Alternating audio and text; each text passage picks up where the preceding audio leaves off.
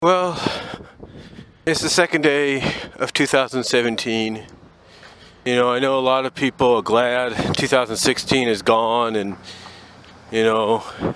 all its tribulation, if you will, is gone with it. But like I said, from a religious standpoint, that tribulation shouldn't come as much of a surprise, because it's probably just, as many might say, is the first real slap in the face. It's the real first big wake-up call, spiritually and religiously, to the end times, to the rapture, to the tribulation.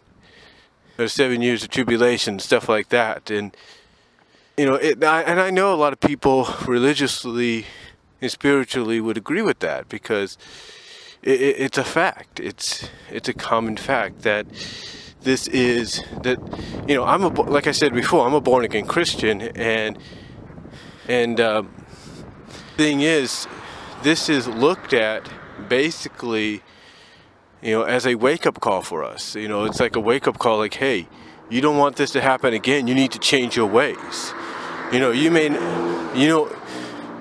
not like your fellow man, but you can't say, like, oh, you can't go on something like the internet, or you can't go on, Facebook, or, you can't go on any kind of social media and try to bully them. You just got to say, you know what, that's how they are. I'm going to leave them be.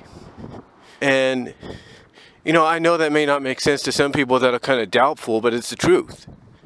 And again, that's another thing a lot of us fear too. It's like, okay, what if what you're saying is true? What if 2016 was that first big wake-up call?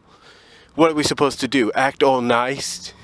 Act all kind to each other? Like, if someone does something bad to us, instead of going like, oh, I'm going to call the cops on you, or I'm going to do this to you, you go like, it's okay, I forgive you. Like, seriously? We got to do that? I know that's what some people are thinking, and you know what? There's going to come a time when things change. And they're going to change no matter what we think or how we react. It's going to change.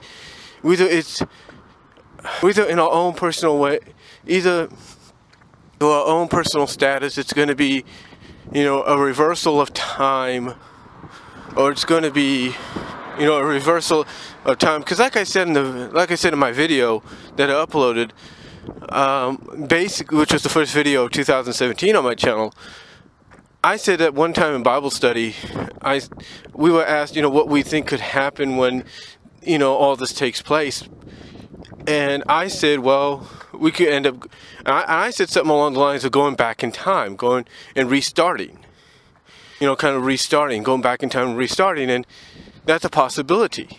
But restarting in a way that should have been in the first place. In other words, restarting in a way that doesn't have problems, doesn't have threats, doesn't have divorces, doesn't have anything like that. It's just like all kind and sweet. It's all kind and understanding and loving and all that. And again, I know some people may not like that, because they think, really, I don't really want to have to do that. But you know what? From a spiritual standpoint, religious standpoint, that's a possibility. We don't know. But 2016, like I said in the video, was a slap. It was basically a big slap. It was basically a wake-up call for us. And whether you believe spiritually or religiously, that's what it was. I mean, I think 2016 will go on record as having the most celebrity deaths in history in quite some time. It's one of the most tragic years for celebrities. As far as as passing on and all that. So it's going to go down as one of those years that we want to forget because of things like that. But then you take a look at all the tragedies, you take a look at all the non-celebrities, you take a look at all the other personalities out there, and it's almost like, in a way, like I said, it's going to go down on record as probably the most it's probably going to go down on record as one of the most recorded, it's probably one of the most recorded years for people passing on. People dying and passing on, whether it was celebrities, non-celebrities, just ordinary people, through natural causes, diseases, cancers, whatever, or tragedies, if you will, like attacks and all that, 2016 is going to go down as probably the worst year for people losing their lives. And a lot of us want to hope that that's not going to happen again. 2016 was not the best year in many people's minds, and I'm not trying to say that we should not look at it in that way, because honestly, like I said in the video, from a personal standpoint, me and my mom went through some personal changes as well. Changes we didn't expect. 1 week we're going to Santa Cruz to have an early celebration for my nephew's 9th birthday, and then and then when we come back, we get a message from our landlord saying he wants to talk to us. And what he wants to tell it? He wants to talk to us because he wants to talk to us. He wants us to call us back because he has something important to tell us. So he has something important to talk to us about. And what's he tell us? He's selling the house. And does he give a reason? Well, according to my mom, when she finally met up with him after the move was done, he gives a reason of, oh, well, I needed the money because, I needed the money because, I needed money because my daughter I have to help my daughter get through college, or, this and that, and, blah, blah, blah, blah. And it's like, really? Really? You put us through all this change, you interrupt our lives, you put us through this unexpected transition, and right after we move out of the house, now you tell her the reason. Now you say, oh, these are the reasons why, because you lost money on one house, and oh, you need money to put your daughter through college, or help your daughter get through college. You couldn't tell us that in the first place.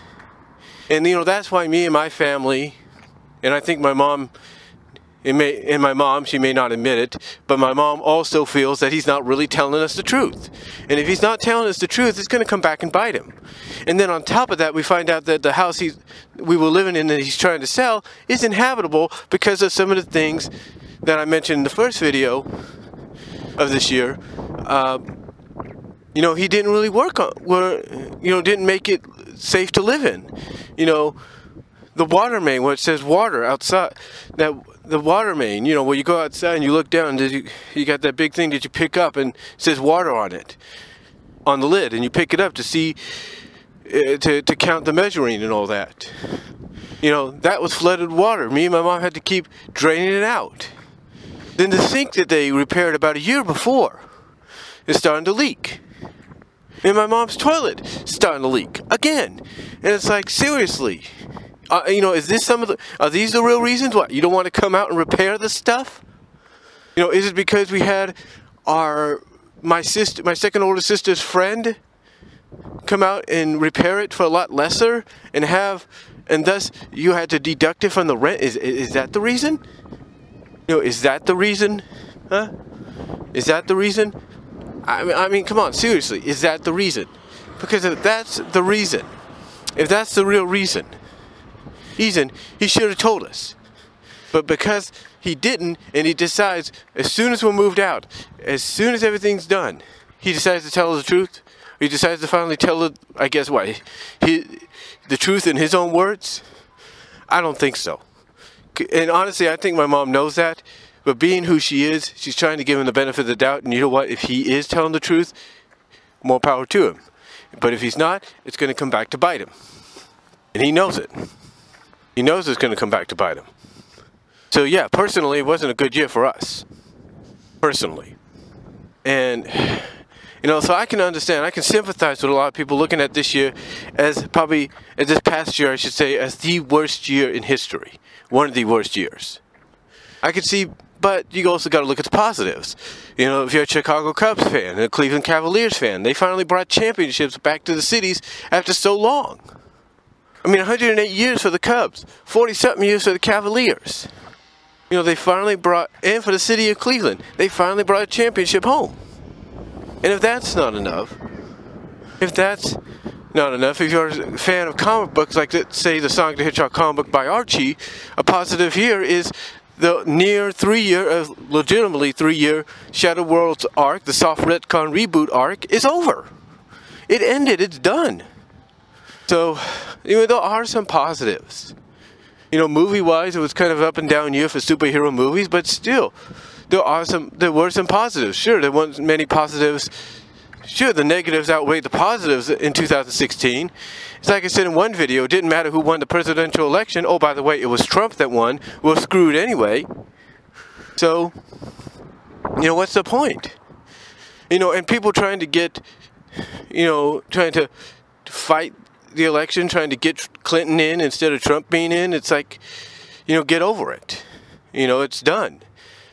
So, 2016, as far as a lot of this goes, it just was not the best. It was basically the negatives outweighed the positives in 2016, and hopefully 2017 doesn't react the same way, but that's another audio or on-screen video for another time. Let me know what you guys think down below. I gotta get back to work.